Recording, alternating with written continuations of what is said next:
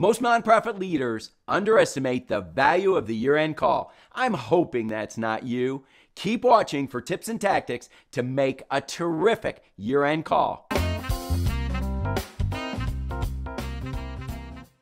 The year-end call is perhaps the most overlooked and undervalued tactic in the year-end arsenal. People consider it a touch point in the strategy, but often either forget to employ it or intentionally leave it out because it is too confrontational. It requires work, and it requires planning, and it requires courage.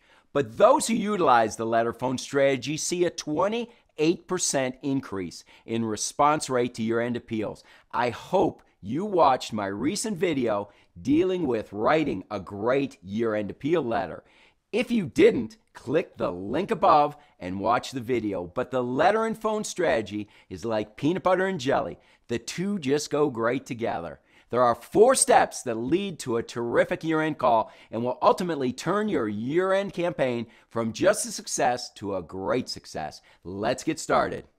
Step number 1, determine who to call. The contents of a call are extremely important, and we'll get to that in a minute. But who to call at year-end is equally important. Even though it would be nice to call every donor at year-end, for most, if not all organizations, it's just not feasible. Writing everyone is easy as it can be done in bulk, but calling everyone is never easy unless you hire a service, and that's very expensive and definitely not as personal as a call from a key organizational leader, board member, or staff member. And you also have a select group of people you want to visit, and you need to have time and energy left over to see those donors, as those are probably going to be your most fruitful times. Like so many of the targeted efforts mentioned in my videos, I recommend calling at least a portion of the critical few, the 20% of the donors that make up 80% of your income.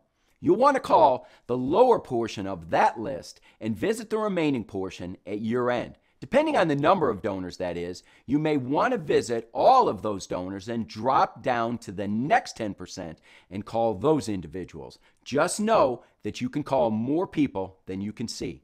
Step number 2, preparing for the call.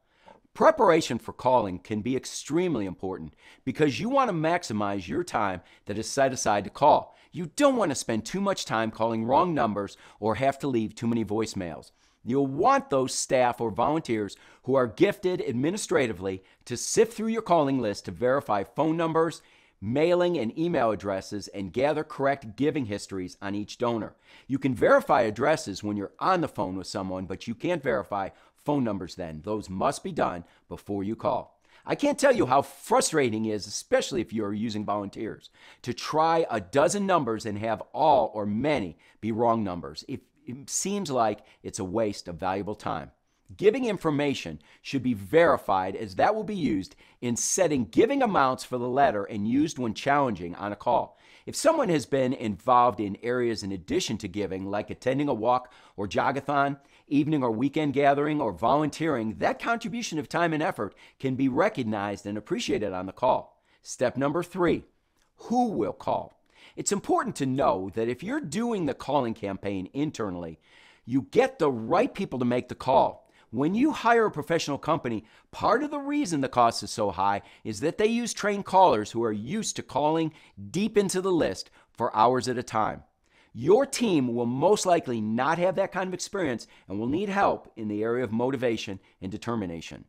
You want to recruit winsome, affable people who are outgoing by nature and love talking to people on the phone. While some people get drained after talking to people for an hour, others are energized. You want the latter, calling at year-end. You want people who are familiar with the mission, vision, and values of the organization, as they will represent the organization when calling. They will be a reflection of the organization. For some donors, this caller may be the first person they ever talk to from your organization, and they will set the tone for current and future giving. If there's a connection on the call, the conversation will be warm and friendly and may lead to a gift now and in the future. If the call does not go well, it might be quick and curt and may not produce a gift now or ever again. No pressure on that. Being familiar with the mission, vision, and values does not mean they have to have an answer for every question asked, but they should commit to getting an answer to the question. Too often, questions are never answered, and donors lose interest because they feel as though their interests are not valued. It's not wrong to screen callers using role play. Actually, call someone at their home and role play how they deal with donor questions. Earlier this year, I interviewed a very warm and affable person for a position on our mid-level team. She responded to all of our questions in a friendly manner, and she looked like a shoo-in for the position. But then we moved to the role play, and she literally froze. She couldn't answer a single question and couldn't think quickly on her feet, a critical asset to any good caller. It became an awkward situation that I and a colleague literally had to give her things to say just to finish the conversation. One of the most delightful interviews quickly turned into one of the most uncomfortable interviews I'd ever experienced. But it reminded me just how important the role play is in getting the right caller for a year-end campaign. It is also very important that the caller you use feels comfortable discussing money and giving. I've found callers who love discussing every topic on the planet, including controversial topics, which is something to avoid, but was scared to death when asked to discuss opportunities to give. They just were not going to do it, and they had to be disqualified. Step number 4, what will be said on the call? What is said on the call is as important as who makes the call. A script should be written highlighting specific subject matter and how to respond when the donor says one thing or asks another certain question. Scripts will give the caller confidence when memorized, help make the caller feel relaxed during the conversation. Some feel it confines people. Actually, it gives them freedom. I'm not recommending reading word for word a script, but it must be practiced to the point that it feels normal and comfortable and becomes second nature. The better people know a script, the more freeing it becomes. A good script includes an introduction, an explanation of the opportunity, and a call to action. If you need help with the exact content of a script, click the link above and watch my video entitled Fundraising Calls and Visits in 2020.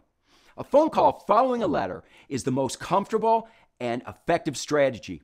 The donor is first asked if they recall receiving the letter. If they did, then ask if they decided how much they're able to give. It's that simple and straightforward. You can move right there then. Those words are very important because you aren't asking if they are able to give, but how much. This plants the seed that you're expecting a gift. The second sounds like you're surprised if they decided to give. If they didn't recall receiving the letter, then explain the contents of the letter, focusing on the specifics of the opportunity, and unpack the call to action, the specific amount we'd like them to give and ways we'd like them to give. Then ask, how much will you be able to give? Once again, not can you give, but how much will you give? In both cases, wait for the answer. Let them ponder the question. Don't interrupt, because those who do find a little success, they may say they need to think or pray about the decision, so give them that opportunity. That's fine. Be sure to lock in, though, a time to get their decision. Don't leave reaching back in their court. Let them know that you're busy, and thus, I'd like to call you back. And immediately suggest options until a specific day and time is agreed upon. Should someone wish to give immediately, find out how that gift will come. Direct them to a website or text to give option, or text or email them an address to mail the check. Getting the gift immediately through a credit card gift or on a give site is always the best. Thank them for the gift if they gave or made a commitment, or thank them for their time if they needed more time or decided not to help. If you're a faith-based organization, ask them if there's anything you can pray for them about. Either way, close with a warm greeting. Now, if you get a voicemail, that's not a bad thing. A voicemail can be a great opportunity for you to at least leave a message and share with them that you'd like to talk with them. I wouldn't ask about the opportunity in the voicemail on the first couple times you call. Just ask them if they could call you back. On the third, I would go ahead and share with them the opportunity. But know that in this day and age, many of what you get will be voicemails. So know that that is not a bad thing to happen. Calling donors on the heels of a letter is one of the most effective strategies in your arsenal at year end. As I said earlier, this will increase the response rate by about 28% and surely increase giving year in and year out. It is so easy to simply send a letter and email and finish your year-end efforts with that. And you may do fine. But if you really want to see your income soar, call and visit right after. I hope you found this video helpful. If you did, don't forget to hit the like button and add a comment below if there was something you especially liked. I'll be releasing more year-end videos between now and December 31st, so be sure to hit the subscribe button and click the bell to be notified when the next video is released. And remember, if you have fundraising questions, submit them on Twitter at DevFStrats and use the hashtag JimandJava. On Instagram, you can reach me at DevEffectivenessStrategies or email me at developmenteffectivenessm@gmail.com. And as always, I wish you the best as you strive to increase your income and reach the goal of becoming fully funded. Thanks a lot. See you next time.